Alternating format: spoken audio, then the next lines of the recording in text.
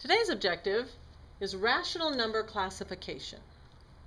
Think of the numbers that you naturally count with. If you were counting the people in line or something, you would go 1, 2, 3, 4, etc. Well, that's what you naturally begin with, and these numbers are called the natural numbers. They're sometimes also in younger grades called counting numbers, but now I want you to think of them as the natural numbers, because how do you naturally start counting? All right, 1, 2, 3, 4 to infinity. Now, if you were only going to add one number to this group, what would you add? How about 0? Okay, because 0, that would be nobody's in line. How many people are in line? There's nobody in line. So adding 0, and I always put the line through it so you know it's not the letter O, gives you the group called whole numbers. And I remember that because the word whole has an O in the middle, which is kind of like a 0. So now natural numbers are 1, 2, 3, 4 to infinity. Whole numbers are 0, 1, 2, 3, 4 to infinity. Okay? What if we add the opposites of these numbers? The opposites of 0, 1, 2, 3, 4. Okay, well, not 0. Do you remember what that group is called? Hopefully you said integers.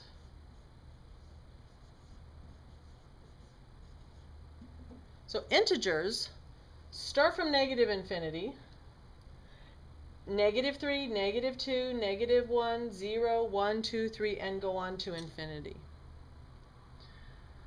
What are some other numbers that you know and use that we haven't included yet? Did you say decimals and fractions because they're your absolute favorite? That's what I was thinking of. Hopefully you said decimals and fractions. This new group, the integers and the fractions and most decimals, I'll go into why it's only most on the next page. So I mean positive and negative fractions and decimals. Integers, positive and negative fractions and decimals are called rational numbers. Okay? So we have 4 groups: natural numbers, whole numbers, integers, and rational numbers. Now we're going to draw it on the next page. Okay, so basically we have one little group, natural numbers, 1, 2, 3, 4. If you include all the natural numbers and just add a 0, they're whole numbers. You just add a 0. So now you have 0, 1, 2, 3, 4. So all the natural numbers are included in the whole numbers. Now you can add the opposites. -3, -2, -1, 0, 1, 2, 3. If you include all that, notice it includes your natural numbers, your whole numbers. Those are all included in integers. Okay? Now, if we add positives and negative fractions, positive and negative decimals that terminate, and positive and negative decimals that repeat, those are now, so we have our integers, positive and negative fractions, most decimals, if they terminate or repeat, those are all rational numbers.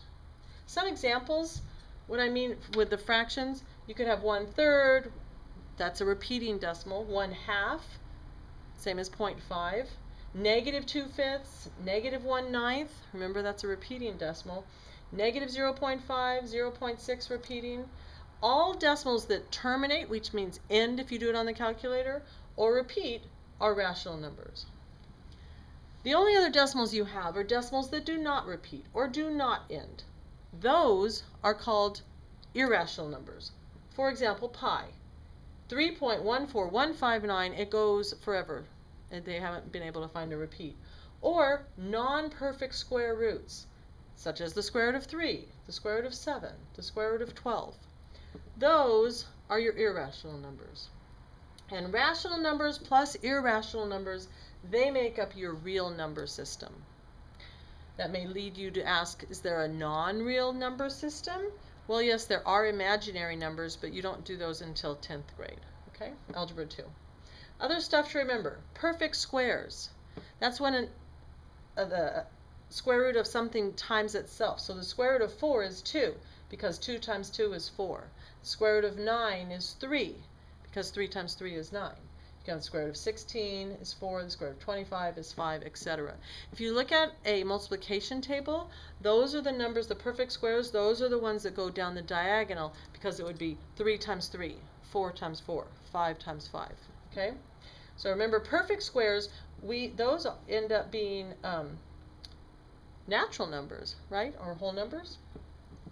And remember, repeating decimals have a denominator of 9 or 99, etc., not 10 like most decimals do.